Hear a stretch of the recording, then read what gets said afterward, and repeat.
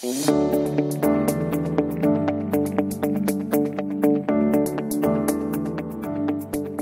to Investing Compass. Before we begin, a quick note that the information contained in this podcast is general in nature, does not take into consideration your personal objectives, financial situations, or needs. So, Shani, we talk a lot about how there's an email address in the show notes, and maybe this is just indicative of us being lonely during lockdown or in general, but we do really love hearing from people, and we both get excited if we get an email or we get a new rating or a comment. And the other day we got an email from Damien. And as part of Damien's sign-off, he declared himself a balance sheet that is trying to merge with a cash flow statement. So you always make fun of me for this episode, but I think you have to admit it's catching on. So yeah. What do you think? I mean, I'm pretty disappointed that listeners are choosing to indulge you, Mark, but I'm going to regret saying this, but I was thinking about this the other night when we left, and we did leave out one of the 3 financial statements. So we did. Can anybody be an income statement? Yeah. So an income statement. So yeah, we did balance sheet, we did cash flow. So income statement, I mean, I don't think that's something you want to be, right?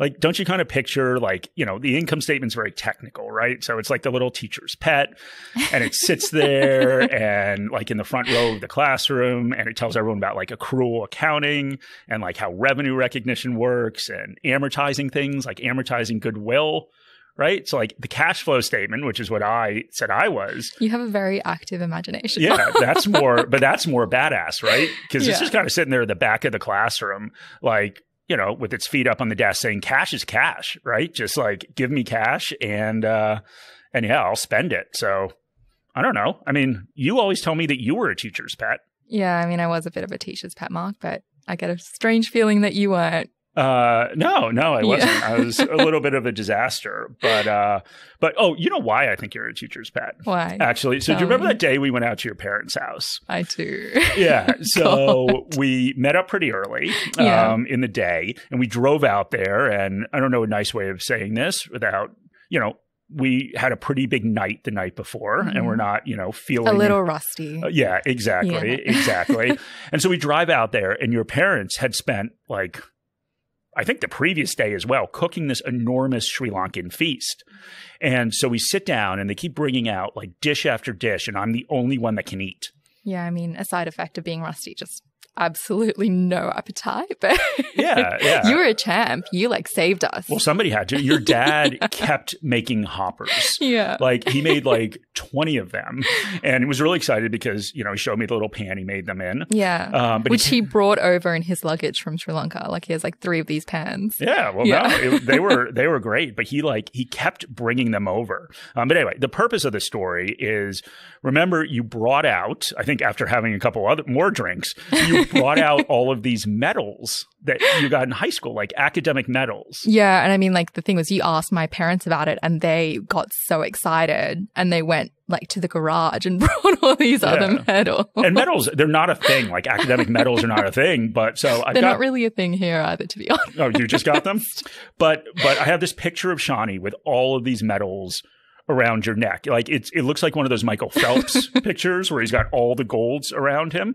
And so maybe if I could go red right now, I would be. Yeah. Maybe, we should have a contest where I will send that photo to somebody who wins. That's pretty funny, mate. But I actually have something from that day, so I can create a opposing competition. Oh, so we're having different competitions now? Yeah. So my parents dropped us off at the train station a couple of minutes early, and Mark saw a BWS in the distance and decided that he wanted to get wine for the train journey home. Oh, it's important. Yeah. So we had 5 minutes. So you bolted to this BWS, and I have a video of you running back trying to make the train with 3 bottles of wine in your hand. Yeah, but if I would have made it, I would have had the wine. So I could have just waited. Exactly. Okay. Well, anyway, there was a point to this, but we'll figure out there's dueling competitions. Yeah. But there's a point to this. Another email we got from David. Mm-hmm. And so Yeah. That's sort of where today's episode came from, right? Exactly. So we're going to kick off a 3-part series based on an email we received from David. And David requested an episode on evaluating stocks. And so he said the following. He said, analysts will give buy, hold, sell recommendations mainly based on their financial analysis, current price, and future expectations. How can the average punter evaluate whether they are right? What techniques are used to evaluate companies? And how can someone wanting to learn more develop the skills? Can someone that is not a CFA do it themselves? I ask this because I'm reading about it right now. Okay. Yeah. So good example. Email us. So we're going to do this 3-part series based on that question. So in the first part, which is obviously right now, we're going to talk about how to find a great company. We'll do a second part where we talk about how to estimate the fair value, so what that company is worth. Then the third part, we'll talk about how to find a share that is right for you. And I think that third part's really important. And generally, I don't really like these kind of blanket buy, hold, sell recommendations that some analysts provide because, they're making these recommendations without knowing what you're trying to accomplish or anything about you. But anyway, we'll talk about that in the third episode.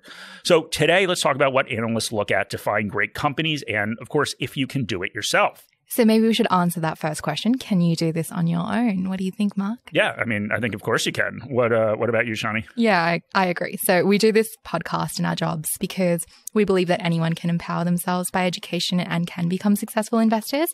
So yes, you can do this yourself. Now today we're going to talk about evaluating shares, and there are different levels of evaluation that you can do. And we'll talk about those different levels from extremely detailed analyst level evaluations to higher level views. This is so you can figure out the approach that's right for you, but also know that you don't have to do any of this to become a successful investor. It can also consist of just knowing your goals and objectives and selecting investments like funds and ETFs to help you achieve them. We think today's episode is valuable for all investors because it will lift the curtains on what analysts do, but please don't feel like you need to do what we describe to reach your goals. And after all, reaching your goals is what makes you a successful investor. Yeah, no, that's a really important point, Shani. And we have one more caveat before we get started. So we're talking about a fundamental research analysis today. And that's what we believe in here at Morningstar. And a fundamental research approach means gaining a deep understanding of each investment. So, at its core, a fundamental investing approach means focusing on future earnings of an investment and not price changes. But there are other approaches. So there's quantitative research, which involves the collecting and analyzing of numerical data. There's technical analysis, which is looking at charts and trying to predict price movements, and it's somewhat crazy. And we're not talking about those today. We're talking about a fundamental approach. So we're talking about studying companies, interpreting those findings, and making decisions based off of them. So let's talk about that first step here, Shani, studying companies. Yeah, so good fundamental investors are students of business, and that is what Warren Buffett considers himself, a student of business. Investing in business are two very different things, and we're going to talk about the financial ratios and financial statements, but remember that all of these are just windows into the underlying company. We use these to answer a pretty simple question: is this a great company? Yeah. So let's talk about why this is important. So an analyst, and we'll get into this in the second episode, but an analyst builds a discounted cash flow model when they're evaluating our company. And that involves projecting into the future cash flows. And what you're trying to do here is you're trying to predict the future as an investor. Now, this is an informed prediction, but it's still a prediction. Well, you can't do this without understanding the business and their competitive positioning, because how they do against competition is going to dictate how they do in the future. And we say this a lot on here, that competition is at the heart of capitalism. And that's because business is competition. Competition for sales involves trying to create better products and services, and it involves trying to sell things for cheaper prices. This is how you win at business. Yeah, and this is not some sort of academic exercise. It will play a key role in how you evaluate a business. So generally, if you're doing this, you would start out at the industry. So every company is classified in a sector and then an industry. So a sector is a high-level grouping of companies with similar attributes, and an industry is a more specific classification of companies. And these are generally companies that compete against each other. So, for example, there's the consumer defensive sector, and that includes companies that produce consumer goods that aren't usually impacted by economic cycles. And then you have specific industries within that, like non-alcoholic beverages or beer producers or grocery stores. So you would start with a basic analysis of the industry, so you understand at a high level what's happening. Is the industry overall expected to grow or shrink? Are there specific trends that will impact companies that compete in that industry, like higher input costs? So what you are trying to do here is establish the overall operating environment that companies are dealing with, because that'll give you a framework for evaluating them. And you can do very detailed research on the industry like our analysts, or you can simply read a couple of articles that talk about that industry. This is also one reason I really like our analyst reports, because they discuss the overall industry trends. So our analysts also produce special reports where there's detailed analysis of a particular industry, and these can be a great input into doing your own research. You don't have to necessarily agree with everything they say, but at least you have a starting off point. Many investors are drawn to industries where you'll see a lot of growth because it will be talked about in the media. And this is where people start to be drawn in by narrative, which is what we discussed in our thematic ETF episode. Yeah. And one of the things we discussed, right, is that's where people stop. A lot of investors will just stop there. And so they see an industry that sounds like it is a good growth story and they just decide they're going to invest. And we see this on message boards all the time. And, one big thing that people talk about now is lithium, right? So kind of the basic story, lithium is a key ingredient in batteries that go into electric cars. So if more electric cars are being sold, then all the shares of lithium producers must do well, right? And, you see people really, I don't know, in my opinion, kind of patting themselves on the back for making this pretty widely known observation. And I always just picture them sitting there thinking, okay, I figured this out. Like, what model Rolls am I going to go buy once I've, struck it rich? And, Is that always your first thought? Exactly. Yeah. Exactly. No, maybe I'm just not very nice. But yeah, it's like you didn't discover the holy grail here, right? You still got to do a little bit of work to make this a good investment. Yeah. And this gets back to our original point about becoming a student of business. So different companies will be competing for the future cash flows that will be generated in any industry. And that competition will be more intense in new industries when future prospects look bright, because lots of existing and new companies will decide this is the place that they want to compete. As investors, this makes our job harder, but also potentially increases the rewards of picking the right company. But we'll cover more of that in part 2 when we talk about finding the right share for you. For now, let's focus on finding the companies that will excel in this competition. What should we be looking for, Mark? Okay, yeah. So we want to look for a couple things here. So regardless of how the industry is expected to perform, whether it's supposed to grow 40% a year, 2% a year, we want to look for companies that will gain market share and do well in any environment. And market share, of course, is the percentage of those sales that they will capture. So we want to look at companies that will make the most profit or cash flow off of those sales. And that's represented by margin. And we want to find companies that will be able to earn the highest return on future investments that they make to grow the business. And what does all this mean? Those are, of course, companies with competitive advantages or moats. And based on the characteristics of each industry, there will be different moats that apply. So as you analyze that industry, you will know what to look for in competitive advantages. So let's use an example. There are 5 moat sources that we use at Morningstar. And as a reminder, they are efficient scale, network effect, switching costs, intangible assets, and cost advantage. And if you'd like a more detailed explanation of these moats, you can listen to our last episode. But when this imaginary beef with the equity mate started, you were speaking on a panel on the alcoholic beverage industry. So this is a classic example of an industry where certain moats apply. So do you want to walk through them, Mark? Yeah, I was speaking on the panel. You were consuming alcoholic beverages during that. So a good time. Very fast and frequently. Exactly. All right. So the 2 moats that apply to that industry are cost advantage and intangible assets. So let's start with intangible assets. That means brand. And brand is huge when you think about alcoholic drinks. So most people look for specific brands when they go to the pub or they go into a bottle shop. And that's a big competitive advantage for all these giant global brands. So when you walk in, you order a Jack Daniel's in Sydney or in Cape Town, you know exactly what you're going to get. And it's really hard for upstart companies to compete at scale with these global brands. And the same holds true for cost advantage. When you are a large scale producer, cost advantage, or the ability to produce goods for less, is a huge plus. And you can do this by having a larger scale and more efficient production facilities. And you can do this by getting better pricing on supplies, by ordering in bulk. So this matters because it gives you 2 options as a company. You can sell your vodka for less than another vodka and undercut them and hopefully gain market share, or you can sell it for the same and make more money. And you can use that extra profit to return to your shareholders or reinvest in the business through things like marketing. Morningstar Premium is designed to help you reach your investing goals.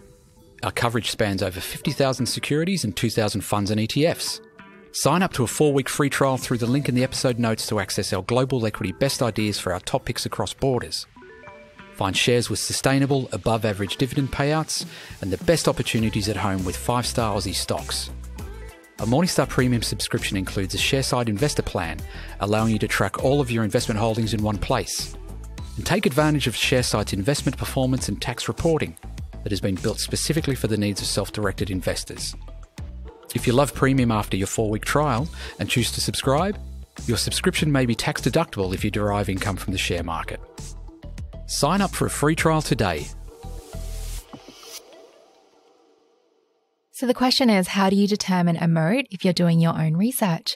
Once again, I will put a plug in for our analysts. If you read our research reports, they explain in each one why they think the company has a moat or why they don't have a moat. And as I said before, you can disagree with their reasoning, but reading their opinion is a jumping off point to help you do your own research. But if you are trying to do this on your own, you should look for signs of a moat. So go in armed with the knowledge of what moats apply to what industries, and then start looking for signs. Remember that the best companies have multiple moat sources, but also know that we talk a lot about qualitative measures of moats, but the results of the competitive advantages also show up in financial ratios. So, Mark, what can we look for? Yeah. So why don't we start with return on invested capital? So return on invested capital gives you a sense of how well a company is using its capital to generate profits. So we'll start with the formula. And then, Shani, you can talk about the interesting piece, like why this indicates it's a moat. Does that sound fair? Sure. Yeah, it's a good deal for you. Yeah. So you should think it sounds fair. All right. So to get the return on invested capital, you take the net operating profit after tax and you divide it by the invested capital. So the net operating profit after tax is EBIT, or earnings before interest and taxes, multiplied by 1 minus the effective tax rate. And then the invested capital part is basically just adding up debt and the equity on the balance sheet. But you can find this measure on a lot of websites, including our own, so you don't have to calculate it yourself. So, of course, the most important thing is understanding what it means. So over to you, Shani. All right. So this number is showing the return that a company is getting on investments it makes. As we've said before, when you own a share, you have an ownership stake in a company, and management must make decisions on how to actually allocate that capital.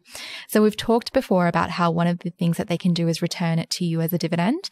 The other thing that they can do is invest it in the company. You want that investment to earn a good return, and what a good return means is to exceed the cost of capital. So this can be a little complex of a concept, but let's look at it in simple terms. If you owned a corner store and you wanted to expand and open another one, you might go to the bank to borrow money. The bank is going to charge you an interest rate, let's say 5%, and you're paying $100K to expand. You open that other store and you make a profit each year off of it, but you're paying the bank $5,000 a year. If you earn a 10% return on that borrowed money, or $10,000 a year, you're in good shape. The return you're getting on that capital you borrowed from the bank is double what you paid for it. If you earn 5% or $5,000 a year, you are just breaking even, and it makes sense to stay in business, but you're not getting much from it. If you earn 2% or $2,000 a year, you're in trouble, and you're likely eventually to go out of business if you can't improve. Yeah, and it's the same thing with a bigger company. They might have more varied sources of capital, so they could have bank loans and bonds and shares and internally generated cash, but they're still trying to do the same thing: earn a return in excess of their cost of capital. We believe that companies without moats will eventually get pretty close to that cost of capital as they respond to competition and basically just settle into an equilibrium where they are meeting their cost of capital and it makes sense to stay in business, but aren't really earning any excess returns. Great companies are able to maintain returns that far exceed their cost of capital. In general, a return on invested capital that is above 15% that can be maintained for a number of years is considered really good, and most likely indicates that the company has a moat. So Microsoft, for example, and it's hard to argue it's not a great company, has a return on invested capital of 19.5% for the past 5 years. CSL, local grown, great company, has a return on invested capital of close to 22% over that same 5-year period. So if you look at the overall Morningstar universe of shares that receive a Morningstar moat, you'll see similar trends.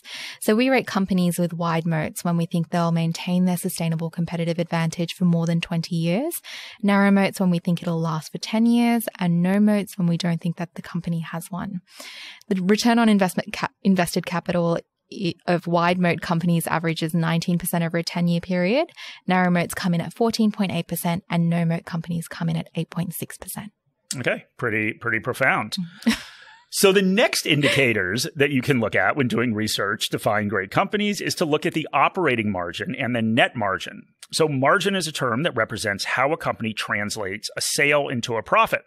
So basically, once you take out all the expenses associated with that sale, how much profit is left over.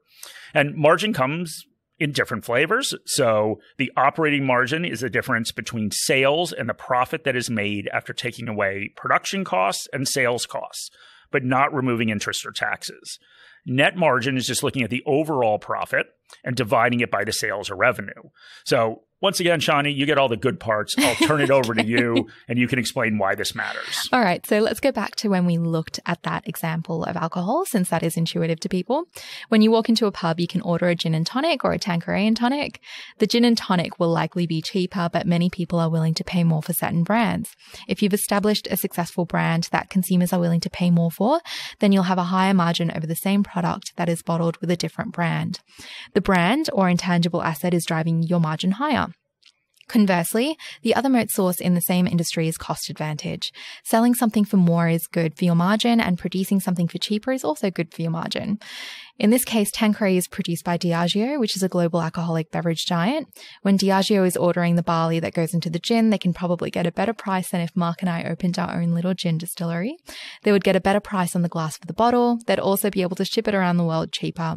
Individually, and especially when you combine these two moat sources, you're getting a higher margin. So margin is another indicator that you have a company with a sustainable competitive advantage. Yeah, and Diageo, as you can imagine, is a wide moat stock, according to our analysts, and the moat sources are intangible assets and cost advantage. And I checked the other day, so I've owned Diageo for 14 years. Did you buy it just hoping that send you samples or like products? Yeah, no, I probably bought it because I wanted to feel good that I spend most of my money on their products, right? So I figure a little bit of every dollar I spend comes back to me as a shareholder. Yeah. And yeah. Good way to justify it. So when you're looking at margin, there isn't really a set number you should look for because every industry is really different. But this is a case where you can just compare different companies within the same industry and look for the ones that have the highest margin. And once again, when we look at the shares in our coverage universe, we can see the difference. Wide moat shares had a 10-year operating margin of 21.1%, narrow moat 14.7%, and no moat 7.6%. When we turn our attention to net margin of the same 10-year period, we have wide moat shares coming in at 14.1%, narrow moat at 9%, and no moat at 4.4%. Okay, let's sum up a moat and why this matters for investors. So the key here is, of course, to think like a business owner. What is the return that is being achieved on cash that is invested in the business? Is it significantly higher than the cost of capital? If it is, then over time, that extra return will accrue to you as the company keeps making profits, investing those profits in the business and earning extra return on those investments. That is compounding. What matters to you as a business owner is that for every dollar of sales that the company makes, more of that is profit because that profit flows to you. So in dividend payments and share buybacks and money that can be reinvested in the business at higher returns. So finding a company with a sustainable competitive balance isn't a meme stock. It isn't going to be talked up on a chat board. It isn't going to go to the moon. But over time, these advantages will accrue to you as an investor. So let's finish up this episode with a bit of a summary. We want this to be valuable for all types of investors, for people who want to spend their time trying to replicate what analysts do, and for people who want to try and take a higher level look. So let's start with a detailed analysis. Start with the industry. Really understand the drivers for the industry. Warren Buffett once famously said that he only invests within his circle of competence. This quote gets a lot of attention, and truthfully, a lot of it was used to calling him washed up when he didn't jump on the .com bandwagon. Well, he turned out to be right. If you want to do a detailed industry analysis, then you first have to acknowledge that different industries have different levels of complexity, and we all have different levels of knowledge and experience. The semiconductor industry is different than looking at beer companies. Trying to figure out early stage biotech is different than looking at grocery stores. That's right, Shani. If you want to get into the details and really understand the workings of an industry that you don't have personal experience in and is really complicated, then get ready to do some work. If you want to take a higher level look at an industry, you can rely on experts who will do the heavy lifting. But that doesn't mean you should blindly follow their views. Go in informed. Read the different moat sources in detail so you really understand what they are and how they work. Compare different companies and try and notice what is different and why. Read dissenting opinions that challenge those viewpoints. Think like a business owner. And please remember that anyone can do this. It doesn't take some fancy education or credentials. It just takes a bit of work. All right, Shani, we did it. We have finished another episode. One thing that we do need to say about our conference. So we've talked about our conference the last 2 weeks. Our conference, because of apparently there's a COVID outbreak in New South Wales. I mean, who knew? Yeah, exactly. So our conference has been delayed till February. Anyone who wrote in or anyone who still wants to write in, add a comment and a rating. We'll do the same deal. We'll give you a free ticket. It's in early February in Sydney. We'll give you a free ticket to go online and watch it. And we'll give you a heavily discounted ticket to go watch it in person. So please keep those comments coming. Please share this podcast with your friends and family. And once again, our email address, my email address, is in the show notes. So please send thoughts and suggestions. And like David, you might have an episode dedicated to you.